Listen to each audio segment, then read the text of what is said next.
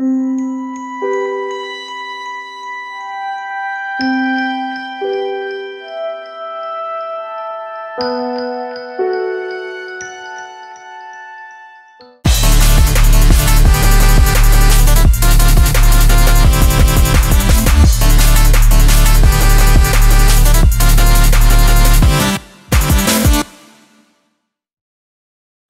YouTube, welcome to another episode of Mike's Mike. I'm going to do something a little different this time and try and open up a discussion about two games that have impacted me more than just about any other. I hope you guys enjoy.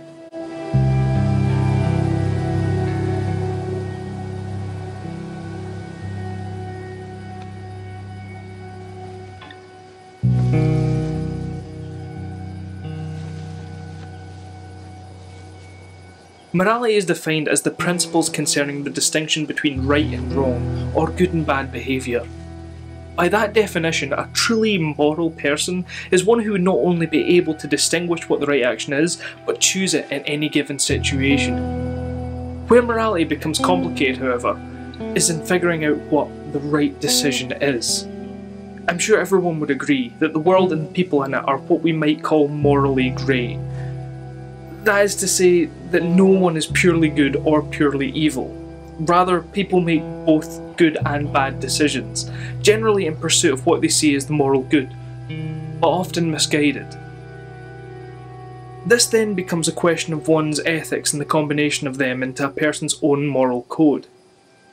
Both Undertale and The Last of Us have done a fantastic job telling stories that highlight the different shades of morality and push the average gamer to re-examine what they consider to be good, in the context of games in real life.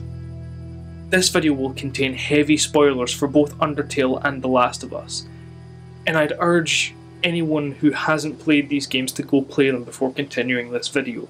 No other games have struck this particular chord with me in recent memory, and both are worth the time put into them.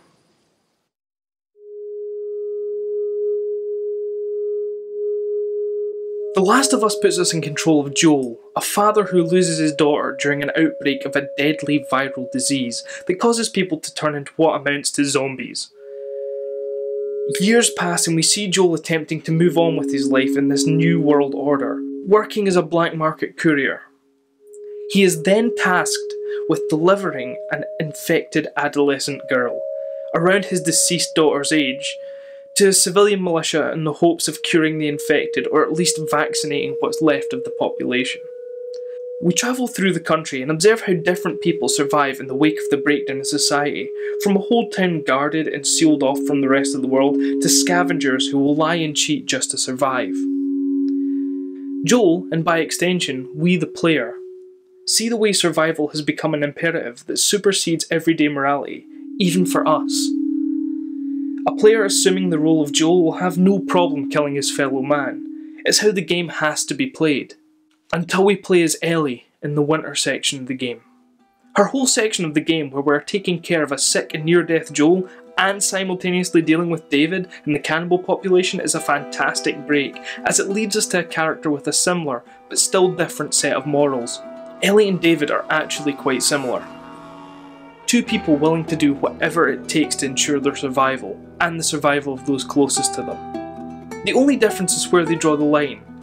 For Ellie, this means hunting, stealing, killing people who threaten her are all perfectly fine. And as a player character, fittingly, this is likely the action many of us would take in a post-apocalyptic scenario. For David, however, revenge killing and cannibalism have become acceptable. He sees it as necessary and right in order to take care of himself and his own. As the player, many of us would have had a problem with Ellie or Joel eating another human, but killing the uninfected is okay, because if you didn't, you'd die. There's no moral dilemma there. The real moral dilemma comes from the game's ending. Joel discovers that Ellie would not survive the procedure to extract any sort of cure from her, and takes action to recover her. During this he kills many of the Firefly's military, but also several unarmed people, including doctors and nurses, a no doubt highly sought after commodity in this world. Joel's decision to rescue Ellie can be seen as both selfish and selfless. For Joel and the player, Ellie represents the daughter that he lost, and losing her again is not an option. For Ellie, this decision could be seen as selfless, as Joel risks his own life for her. But she's unconscious for the whole thing. She has no knowledge of Joel's actions, and if she did, the decision to either save herself and doom humanity would then rest on her. And if she willingly chose to go with Joel, Ellie would then be seen as an inherently selfish character for putting herself above humanity. After successfully rescuing Ellie, the two depart for the sealed-off village owned by Joel's brother. Ellie asks Joel why they left the Fireflies, and Joel lies to her, telling her that there was no cure. Days pass as they make their way to the stronghold, and upon arriving, Ellie asks one more time for an explanation. Joel offers nothing new, and the game ends on Ellie reluctantly accepting this with an "Okay." This is a controversial ending, as it shows the characters the player has controlled through all this, making what I would call a purely selfish choice. Saving one girl at the expense of the rest of humanity. But after playing through the game, I had to ask myself if I would have done anything differently in that situation. What did it say about me that I wouldn't? Gamers like to have the option to choose the fate of their protagonist, and the fact that Naughty Dog chose to tell a story the way they did made for a powerful ending. That ending stuck with me for days after. In fact, the only game to have as much a moral impact on me is a recent indie hit, Undertale.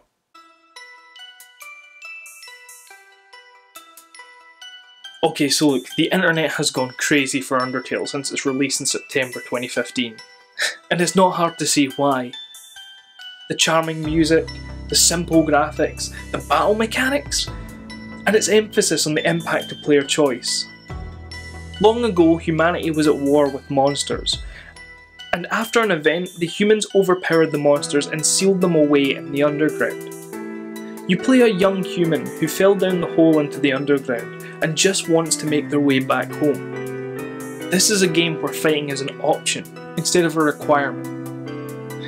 Every enemy requires a different set of strange actions to overcome, from flexing contests with horses, to stealing a teenager's ice hat, to a dating simulation with a pun-hating skeleton, and much more. The game can be played one of three ways. You can choose not to kill a single monster in the game, choosing words over raising your fists and continuously dodging attacks in a series of ever-changing bullet hell style mechanics. This results in what the internet has dubbed the true pacifist ending. You can choose to try to spare some and kill some. This, depending on your choices in the game, will result in one of many neutral endings, with little to no option of changing the course of the story without a reset. And finally we come to what the internet has morbidly, but accurately dubbed the genocide run, which, as its name implies, involves killing every single last living thing. The problem with this storytelling mechanic is how much people miss out on each playthrough. If you kill a single monster, some of the game's most rewarding friendships and funniest moments are not available to you. If you kill everything, towns become deserted, and almost all of the game's quirky dialogue that is reminiscent of games like Earthbound suddenly disappears. And if you save every single person, you get what people consider the true ending. But with so many complications on the way, without attacking there's no chance to level up and increase your HP, meaning you really have to be good to survive and have a constantly full inventory. The game is designed in such a way that if you kill an important character, then regret and reload a save, it remembers.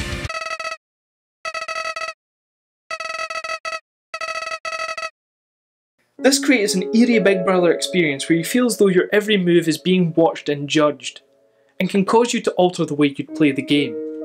Undertale is a game like no other RPG. In a genre where killing to progress is the norm, this is a game that makes you feel like a piece of shit for attempting to play according to the everyday RPG convention of kill first, take their loot afterward. I'd argue then that the idea of choice in Undertale is flawed, as it berates you for one decision and praises you for another. As gamers, we are expected to fail in the task of not killing anything, thereby requiring another playthrough to experience the true ending. This wouldn't be a bad thing in itself, as many games require a second playthrough for a completionist, especially older 8-bit Nintendo games. My problem with it is that the game makes you feel bad for something you have no choice about in other games. Those Pokemon you caused to faint? Those stray dogs that became tame? Those Goombas that you stomped? The elites that you assassinated? The soldiers that you sniped? Undertale tells you that you should have spared those enemies, that you should have had mercy. But that's the choice that you don't have in a normal game. And still, Undertale makes you regret every time you've picked up a controller throughout your life better than any anti-gaming spokesperson could ever hope to. I also take some issues with Undertale's combat mechanic. During the course of the game, every monster, with the exception of some members of the main cast, will attack you. While sensible arguments have been made that the monsters don't realise that what they are doing will hurt the human, honestly, what about a flexing contest with a hippocampus causes serious bodily harm? But some enemies have attacks that are unambiguously attacks, such as spears. And the fact remains that intentional or not, unless you kill, spare or outmaneuver them in some fashion, monsters will continue shooting comical bullets at you until you die. You, a small child. If the message of the game is that fighting back against things that are actively killing you is a moral evil, I'm not sure that I agree. In a genocide run, the more monsters you kill, the fewer you will encounter. You have to go out of your way to fight them. What if in a pacifist run a similar mechanic was employed? The nicer you were, the fewer monsters would try to fight you. They might initiate conversations or ask you to perform silly tasks. Maintain the fun, twitchy gameplay, but in the context of a friendship, not a fight. Just a thought. The fights with Toriel and Asgore also seem to undermine the message of total pacifism. When Toriel fights you, your first instinct is to either run or to show mercy. If you run, you cannot progress. You may go back to her home for a while, try to go to sleep, stay with her, but the game will come to a standstill. If you try to show mercy, Toriel refuses, and the game reinforces the futility of this attempt by keeping her name text white instead of yellow, the game's indication that a monster can be spared. While there is a monster earlier on that hints at your need to spare someone whose name is white, it takes quite a few attempts to do so with Toriel. Enough that players new to the game might think it is impossible, and end up killing her because they think that it is required to progress, or killing her by accident during the battle. Killing Toriel changes the course of the game irreversibly, and this reinforces the message that in this game, fighting and killing are bad. While quite a harsh finger wag directed at unwitting gamers, that would be all good. Except for Asgore. The fight with Asgore is inevitable, like the fight with Toriel, and similarly, you, as the player, are told that showing mercy is not an option, quite literally, as Asgore destroys your mercy bar. The logical conclusion then would be that the solution to the fight with Asgore would be similarly non-violent. Perhaps you have to reconstruct your mercy button, or dodge his attacks for a certain period of time, or even reload the save a particular number of times. Nope. You just have to wail on him until another character interrupts the fight. So the moral is, never ever fight. Except in this one instance where you just have to because we said so. While it is possible in a true pacifist run where all main characters have been correctly befriended, the Asgore fight is subverted. On any other run, even a true pacifist run, the fight with Asgore is unavoidable, and the only solution to it is to fight. I feel as if this kind of compromises the message, but maybe that's just me. I almost wonder what Undertale's creator, Toby Fox, had in mind when crafting this within the game, when there is so clearly a right and wrong choice. If you play Undertale correctly, then does that mean you're playing every other game wrong? Or is the point that the correct choice is not to pick up the controller at all? Do gamers really deserve the guilt trip for murder and violence that game developers require for progression? I feel as though this wagging finger is directed at the wrong side of the gamer, developer duality.